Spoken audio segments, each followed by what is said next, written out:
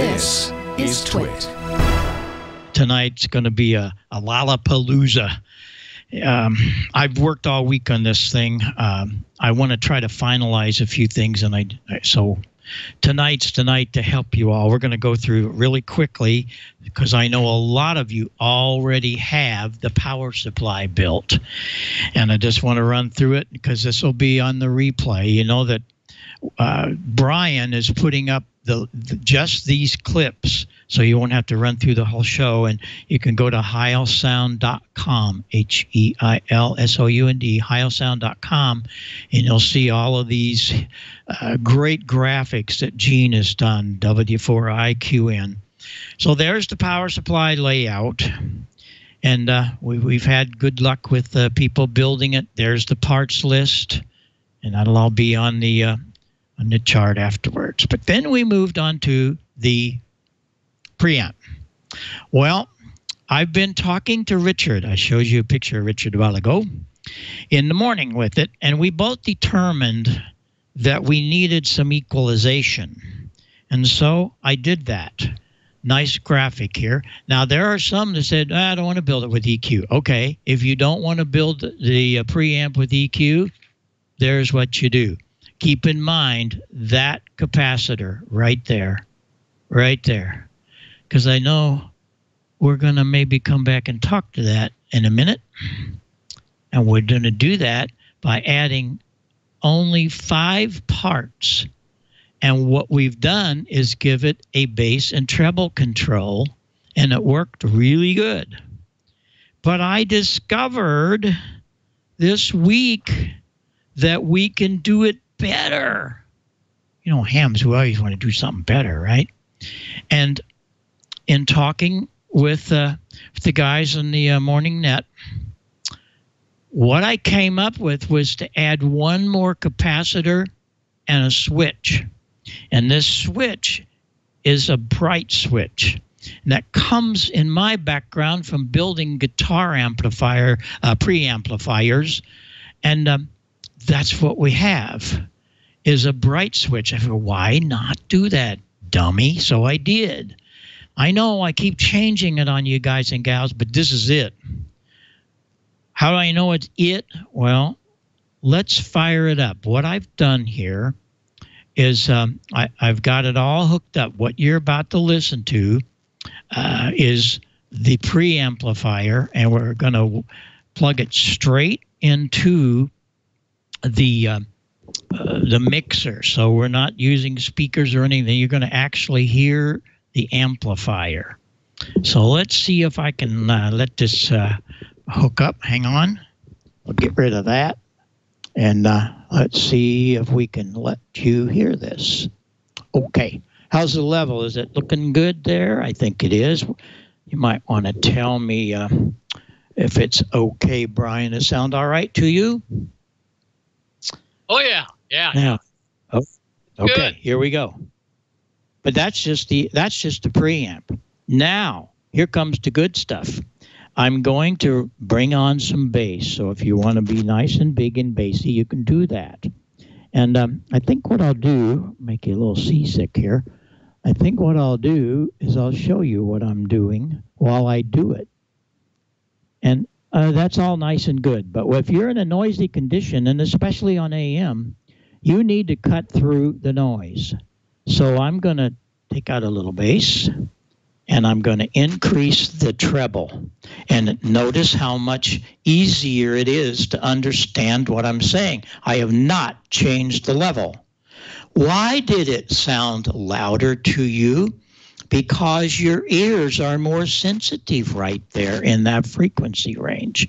If we go back to flat, it sounds nice, but here we could have a whole session, and I think we're going to have to do that again one of these days, on how our ears work and why we need equalization in ham radio. Bring that treble back up where your ears are most sensitive. But then I said, you know, that's not enough. So I added those parts, remember, a switch and a 0.001. And it's a bright switch. Right now, we are on what I call the flat position. Listen to what happens when I take out the .01 and switch in the 001. It's like, oh my goodness. I didn't change the level. I changed the frequency response. Look how much better you can understand. No, it's not pretty sounding, but it cuts through. Well, take it back. There it is, a little more flat. And there it is flat. And it's wonderful. Now, you got to think about this for a minute. We're doing all of this with just about 10 parts in a tube. Is that amazing? That's all you're listening to. Right back there, my microphone cable is plugged in. You can see the jack on the input. The output is running over to the mixer, but that's all we're doing right there. Yes, we had to have the power supply to give us the 150 volts. And be careful, be careful. Got to be careful where you put your fingers. But I am so happy because this has become really super duper, gang. Much better than I really figured we could achieve. And Richard and all the guys that are listening to us in the morning are just equally amazed. There, we'll do it again. There's the treble. We're going to roll off all the bass. But when we bring on that bright switch, oh, buddy, it just slices through. Go back to flat. It still sounds great. I mean, you're able to understand okay, but this is the answer. And that's why the DX crowd loves my elements, because a lot of our elements has that particular curve is in a lot of the Heil microphones. Most other microphones, especially the matching ones, that's what they do. But they don't understand. There's a lot to say about your ears. And I learned it as a young guy from Paul Klipsch. We bring up that treble. That's good. But let's do this special little bright switch. Oh, buddy, it's in your face. And again, I'm not changing level. What's changing are your ears, because I'm bringing the frequency of about 22 to 2800 up by about 8 dB. If I take it out of there, it's still, in fact, it might be a little louder on the meter or show more output, but it isn't the kind of equalization we need. This is in your Pine board. And there's who knows, you could take that and plug it into your transmitter. Gosh knows where this is going to go, group. I'm really thrilled. I'm really thrilled. And I'm thrilled because all of you can build this, and you can build it really easy. That's the good part. I'm going to just stay on this microphone. Here's the layout of, by the way, I'll do that in a minute. What you're looking at here, everything else, throw it away. Really, this is the one you want to build. And again, if you've already built the other one, no big deal. You just have to add that switch. And that's what I did this week. I was just kind of unhappy. It was okay, but it wasn't sensational. I just added that switch and that capacitor 001. Now, if you don't want any of this, you can see the red line. All you have to do is to take this out and put an 01 from that plate to the top of your level control, and you won't have any EQ. Here is what you're going to do at the bottom of the socket. You know how we built things on the bottom of the sockets first? Well, there you are. And that's the whole layout, as Gene so nicely has done for us, W4IQN. Nice drawing. And you'll be able to grab some shots of that. And that's what you want to do. That's going to be the bottom of your tube socket. And then when you get it all together, this will be what happens. This is the whole shebang. And again, it's so easily done. The in and out, the switch.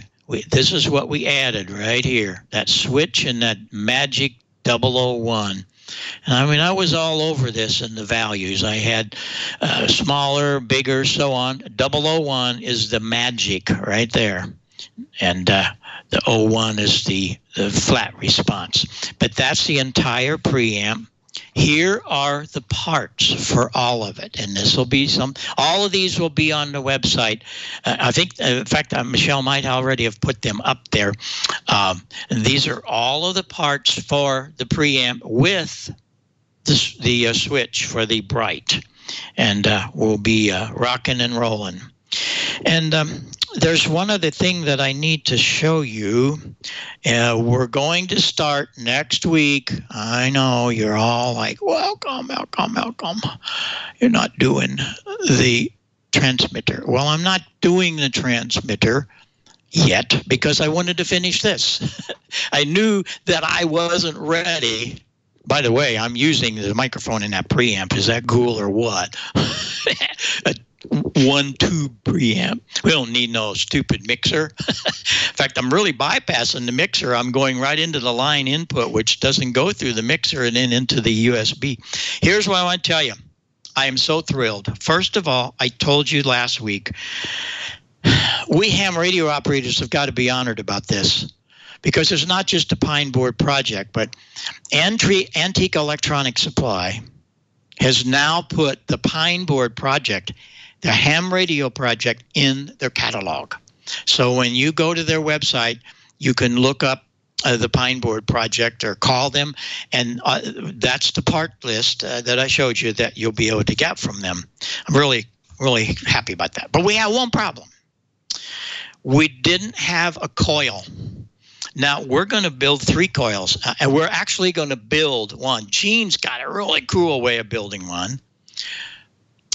Richard's got another way of building one, and we're going to homebrew some coils. I think it's necessary for you to do this. Very simple. But for those of you that want to do it kind of easy, you are going to be able to do it thanks to MFJ. They have coil stock for their 811 transmitter that you can buy. It's a big, long, about a foot long deal. But now they are putting it, we only need 41 turns. So they are so politely wonderful. Thank you so much, Martin Jew and Richard and all of you down there, Phyllis, so on.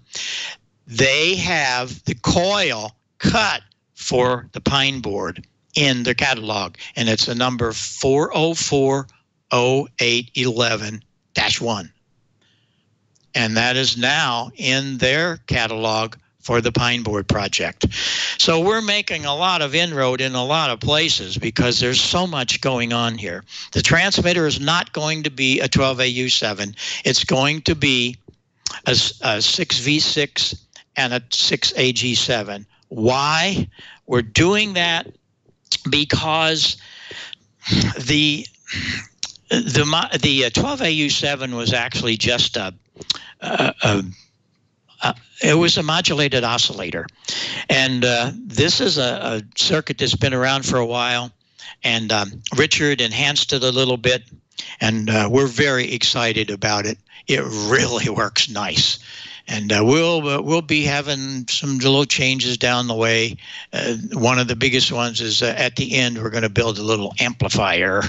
I'm going to do this for you very quickly. Richard's going to go crazy. I told him I wouldn't do this. I'm going to show you the transmitter. There it is. Next week, we start it. So get ready. 6V6, 6AG7. It's band switching. You'll notice I have 2 crystals. One of them's not active. And it's band switching 75 and 40 meters, and it works really good. And now we have really super duper audio. So just so you know, I just want you to know there's a lot going on behind the scenes here, and I'm really happy. So thanks for putting up with me. And I guess I'll turn off my 12AX7 and we'll see what happens. Don, what do you think? Does it sound okay to you? Go ahead. It sounds great, and I really like the bright switch. It's amazing how that it cuts right through. Just amazing. Amazing what you can do with just a handful of old, obsolete parts from a junk drawer. Isn't that amazing? Just amazing.